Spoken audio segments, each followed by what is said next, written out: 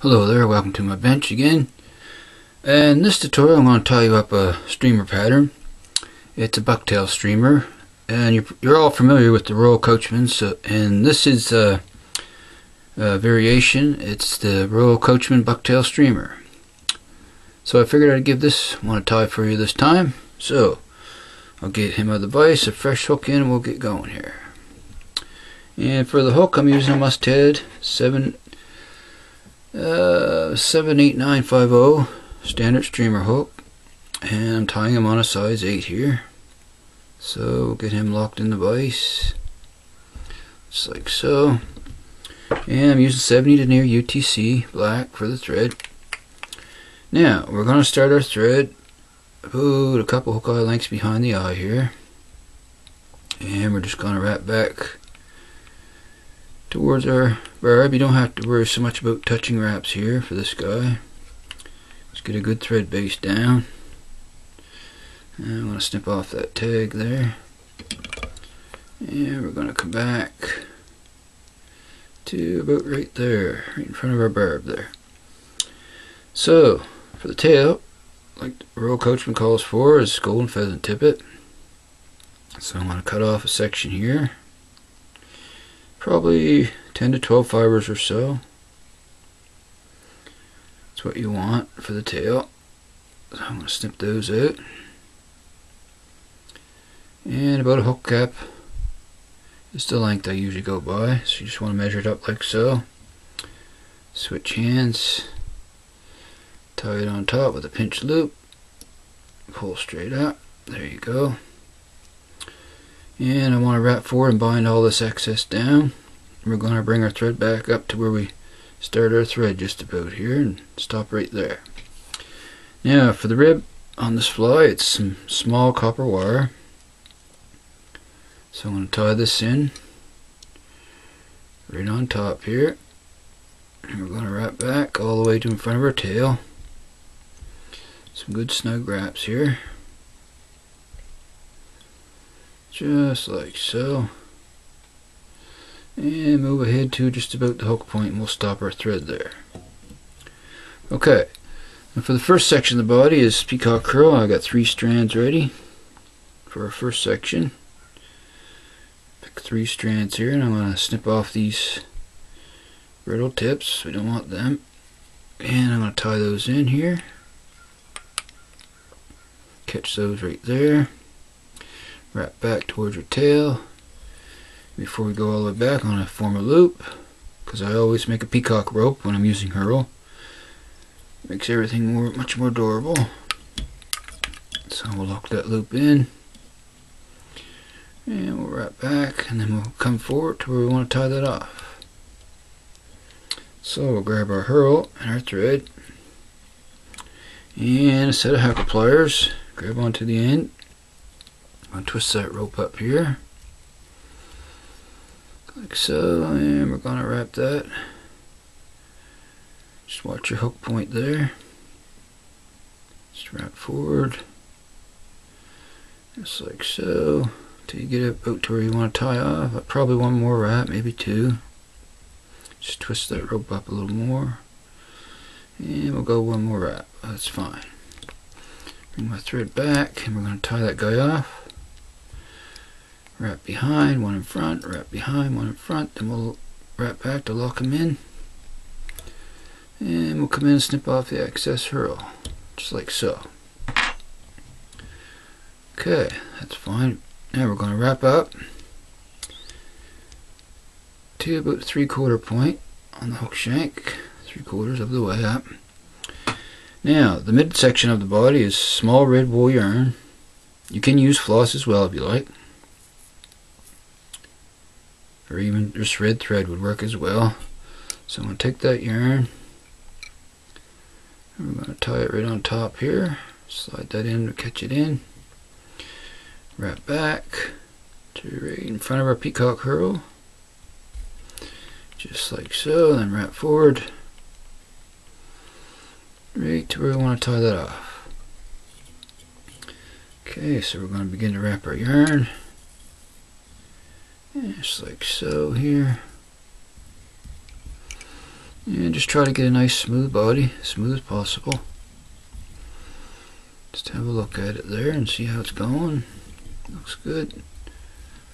And we'll keep wrapping forward till we get to where we want to tie off. One more wrap, that's fine.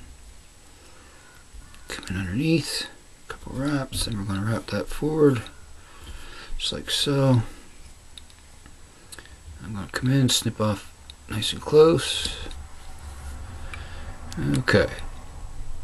Now, our next step, I'm just going to trim a few of these fibers from the yarn here that tend to, once you wrap it, you always get a few fibers that stick out.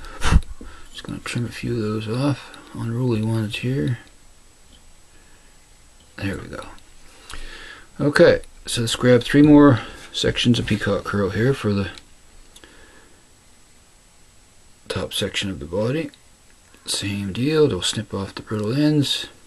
I'm going to tie those in here. I'm going to wrap back. And we're going to form a loop once again. Come back, a couple wraps around the base, lock it in. And wrap back forward till you want to tie off. Grab your thread and herl once again. My hackle pliers, same deal once again. Just going to turn that up, and we're going to wrap that for our body, for our front section of the body. And a couple more turns here. I'm just going to wrap that a little tighter. Okay, that's fine right there. And I'll back my thread off a little bit. I'm going to tie him off. A couple wraps underneath here. Nice snug wraps, and wrap back to lock them down. Nice and tight. We'll come in, snip off the excess. And there we have it. And I'm going to throw in a 1/2 inch at this point. Save our work. And also, for wrapping the rib, I'm going to use my rotary, so I'm going to bring the bobbin cradle, rest my bobbin on there. Now we want to take this wire and just wrap it up. Evenly spaced turns. Just like so. Do you get to where you want to tie it off? Right there is good. Swing that back out of the way. Okay. And we just want to tie off our wire. A couple wraps behind. Couple in front, then I like to go back on that, and then I'm going to helicopter them off, just like so. And there we have it. Just wrap that down good. Now, for a hackle collar, I have soft Coachman brown hen hackle. I have one prepared here. The tip, got the tip ready. I stripped down the lower fibers. So we're going to attach him right by the tip here. Couple wraps and fold it back. Wrap back onto it a little bit there. Then you can either snip or reach in and give that little hackle tip a pull, just like so. And I'm going to make one wrap behind that hackle. Then move my thread forward and stop there.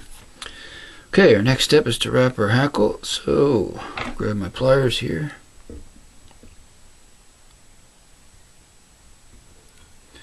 And we'll begin to wrap that guy. Stroke the fibers back as we go here. Just like so. You only get 2 to 3 wraps is all you need on them. Okay, then we're going to tie that off. And a couple wraps, and then we'll release my pliers. I'm going to stroke everything back here. Give it a little pinch. And just like so. Now, I'm going to find that little hackle stem. Come in, snip him off. There we go. Now you want these hackle fibers mainly to be on the bottom, so just pull back and down at the same time. and then just wrap back a ways to where you want to tie in your wing here, just like so, and that gives your most of your hackles are all on the bottom that way. That's what you're after.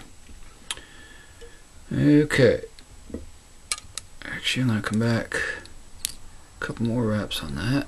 There we go. That's fine.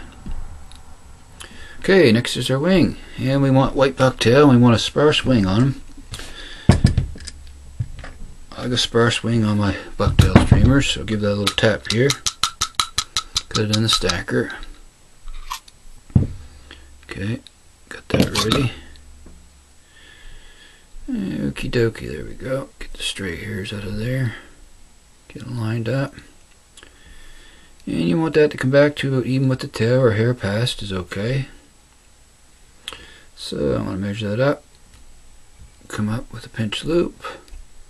Down over the bucktail with one turn, then come up between my fingers.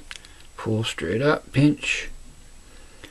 And then we're going to wrap back, holding that bucktail up with your fingers. Just like so here. There we go. And that keeps it right on top of the hook for you that way. So next we're going to come in, snip off the excess here. Close as possible. Just come in and get it as close as you can to the behind the eye there. There we go. Okay, got a few more fibers there I want to try to trim out. Okay, I'm going to move my thread, sneak it in behind the eye here. Okay, now before I wrap that down, I'm going to put a little drop of head cement on the butt ends here, just for added durability. Just a little drop. There we go. Okay, now we'll begin to form our head of the fly here. Just want a nice neat little head on him. Just like so. That looks pretty good right there. Just have a look around your fly and check it.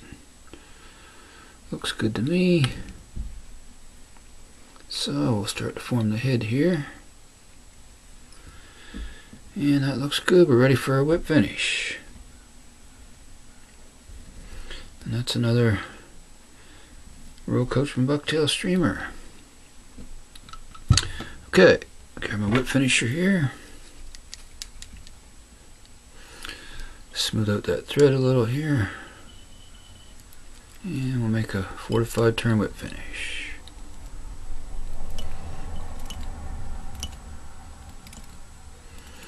And there we have it. Snug that down good. Come in, we'll snip off the excess. Just like so. Okay. Now next I'm going to take a little bit of solar res bone dry. Put on my head there on the thread wraps. I like to use this instead of head cement usually, especially on my streamers and wet flies. Okay, we're just going to go around here. Yeah, a little bit more. Okay. That should be good right there. Good. Now I'll come in with my light here. Give it a quick zap. Just like so. Cure that up. And there we have it. There we go. That's just another version of the Royal Coachman, this time in a bucktail streamer form.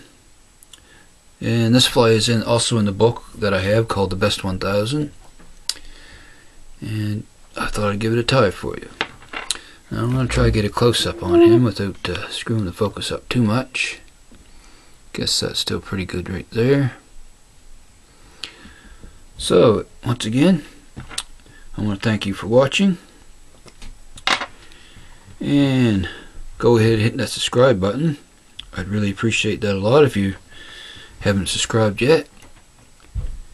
And I want to thank all my subscribers for watching my tutorials. I appreciate that a lot as well. So I hope you can tie this guy up and give him a whirl. So until next time, happy tying everyone, and we'll see you again soon. So long for now, folks.